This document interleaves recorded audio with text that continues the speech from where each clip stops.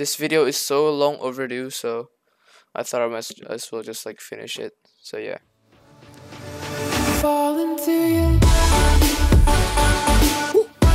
So about a month or maybe even more now, because I'm so incredibly lazy. I just delay everything.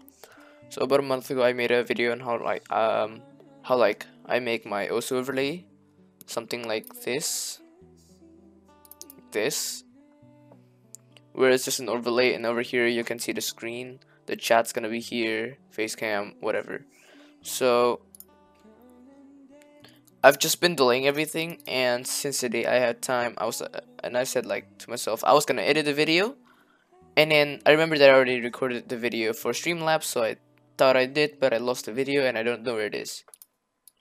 So anyways, this is the one that we made, the one that I made on the video. Honestly, I'm not too impressed with it, but you can do whatever you want with it, so you don't have to follow me.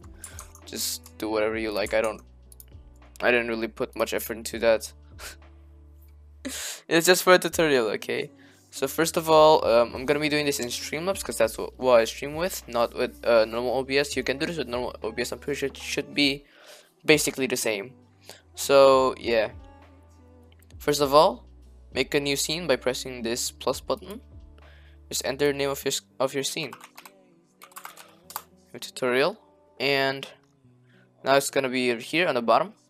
And it's completely empty, which is just black screen. So first of all, press this plus button on the sources tab, and once you've done this, go press on the image, add source, press this what is it, switch, and then just put overlay and add source. Now for the image file, just go browse and look for the image file. Here it is. And done. So yeah, now we have this. Go ahead and we want over here to have like the gameplay or whatever. So there's two ways to do this. One way is to use display capture, which will display your entire screen. I'll just use this one actually. This is just an example. This display capture will just show your entire screen. Let me delete this. Or the second way is to use game capture, which only displays OSU. So make a new one, game capture, and add source. Now for the mode, make sure you press capture specific window, and over here okay, so I'm gonna give you an example. Okay, if I open OSU, welcome to us. okay, there you go, it says OSU. Press done, and once you've done that, just go into OSU, and if you click something that interacts with the screen, it should load into here. Now the screen will pause if you alt tab or leave the game, so that will be that. So for now, we'll just put this game capture underneath the overlay layer, meaning you just drag it down. And so now this is underneath my overlay, so as you can see, it doesn't go through it. So now what you want to do is you just want to move it and resize it so that it fits with this.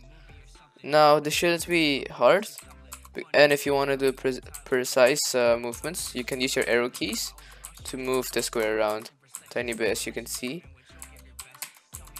by 1 pixel each. And just there you go, it's sized. And yeah, this part is very easy to do. And for the now playing text, this will be, you're gonna need another step for this. So you have to install what is this, which is a StreamCompanion app for OSU. So how you install it is basically you go to Chrome, you just search up OSU StreamCompanion. To the OSU forums, it's the top one. You scroll down and you click on this download button right here. It will link you to a GitHub page, and you just want to scroll down and press this one and only this one. You can use the rest, but this is the one that you need. So just go ahead and do this and install it. While installing it, it should give you like a couple of steps on what to do. Like, I'm pretty sure it's gonna tell you to play a certain beat maps on the certain difficulty with certain mods, and you just have to do that and it should finish the setup. Now basically, once you have finished the setup, you're gonna have this application.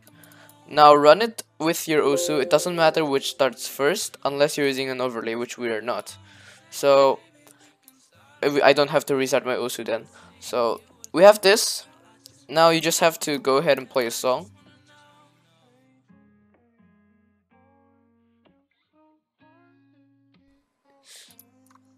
So as you can see, the song I was playing in the game, I paused the song because I don't want to get copyrighted, is actually listed over here as well. So what you can do is you can just window capture and put it there. But what I like to do is I like to make a new source, make it a text source, add a new source instead. Now playing tutorial. There you go. Add source, and now what you want to do is, this is the font, so you just pick whatever font you want it to be. It doesn't really matter, it's all up to you. So I'm just gonna pick like this one, for example. I don't know, man, doesn't matter. So now what you want to do is you want to press this button, read from file, and you want to press browse. Now what you want to do is you want to actually go over here, and you want to press this StreamCompanion file save location, press open, and this is gonna open a folder, and over here you're gonna see the path of where this is. So just go ahead and navigate there on this open Windows. So local disk C, program file 86, and then search for StreamCompanion files, and here we are. So if I press settings over here and I go to output patterns, I'm pretty sure you might have to do this. Okay, so just go to the output patterns in the settings of the app. I press this button and go to output patterns. Over here it says formatting. Now it should already be like this when you first I'm pretty sure there's gonna be like an additional something in here in the back. So really all you have to do is just drag from here to the back and just delete it.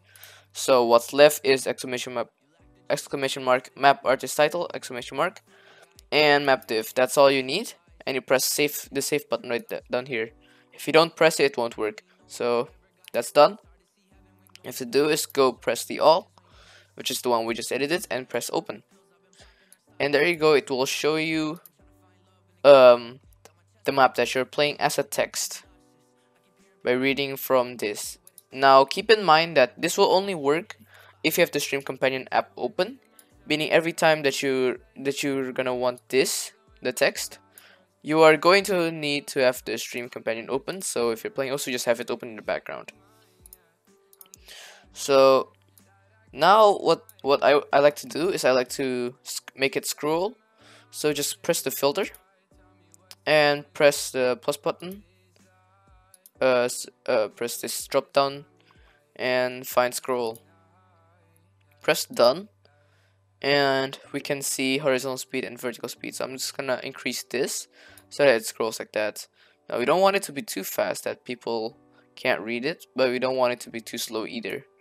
So let's make it loop and limit the width to whatever fits that. So I'm just gonna increase it until, you know, it gets to this place.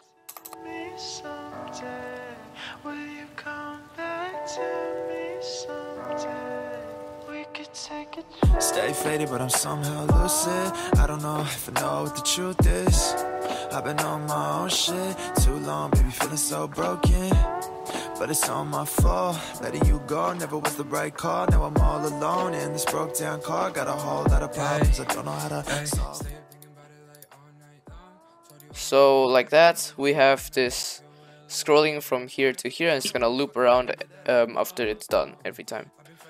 So, and now basically we have the game capture and this, and for the face cam you just have to press this plus button, go to the video capture device, I think, yes, and then press add new source and just put like whatever webcam you have. Now I don't have any connected, so I'm gonna use the OBS virtual camera because you know, it's just an example, doesn't have to be an actual working cam, it's for an example, you know. So just line it up to be there, just put it down, and if you need to crop it, what you want to do is you want to right click it, press transform, go to edit transform, and there you can crop it. Or you can also just, you know, change the size of it so that it fits for 100, for 60, for 80, 90, 500. There you go. The camera there, and the chat. Chat is easy. Now we do need a if you're on Streamlabs, well, you don't have to worry, you just have to go over here and go to the widget, go to chat box, add source, and just drag it there, you know, it's really easy. Whoop. And we're done, you know. Now this will only show while I'm streaming though, so I cannot preview it now. And the other way can also only be shown when I'm streaming, so I can also preview it as well. So the other way to do it is go to your YouTube studio, the live dashboard. Here it is. So this is what the live stream dashboard looks like. This is the link to go to the live dashboard. What you want to do is you want to go to the live chat. You see this 3 dots, just click that and click pop out chat. You can close this back page now. What you want to do is you want to copy this link by pressing Ctrl C. Add a new source, go to browser source, add source. I'm just gonna add a new source. Put the link in here, and it will show your chat. Drugs and some sex, a fit in this zip got me feeling correct. I ain't origami, won't fold, I won't bend, but that's in the depths of my head. That's in the depths of my head. These desires will blind you, and that's the start of the end. So you can just have that and put it behind overlay, and there you go, the chat is there. So that's if you're on OBS. The longest part is probably putting in the now playing, because you have to download an extra software for that. I don't think there's any other way to do it without this software, so if you don't want to put the now playing, you probably shouldn't if you don't want to download any like extra software. But well, there's that. You can close that window, because this is actually opening the browser itself, so you don't have to open the you don't need to have the window open yourself. So that's basically it. There's nothing else really to say, and yeah, this video is so long overdue, so I thought I might as well just like finish it. So yeah.